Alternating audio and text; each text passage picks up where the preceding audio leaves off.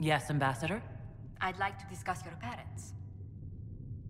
A little sudden, but it's time someone made an honest woman of me. What? Very amusing. This is serious. I'd like to dispatch a courier asking the bands of House Trevelyan to align themselves with us. What are your thoughts?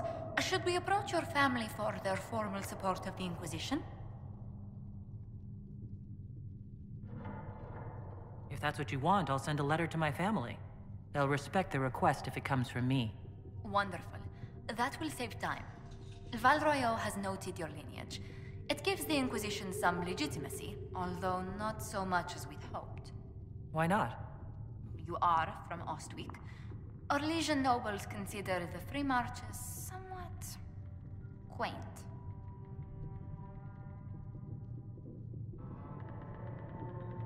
Orlesians are just baffled free marchers governing themselves without an empress to hold their hands.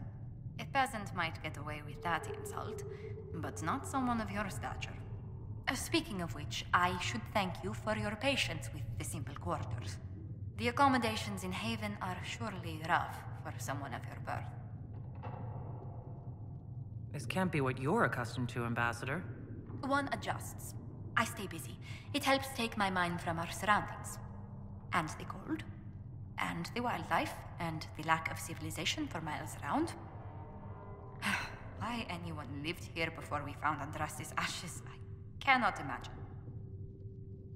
Don't worry about me. Haven's more than livable. Really? If that is how you feel, I'm pleased to hear it. Until next time, my lady.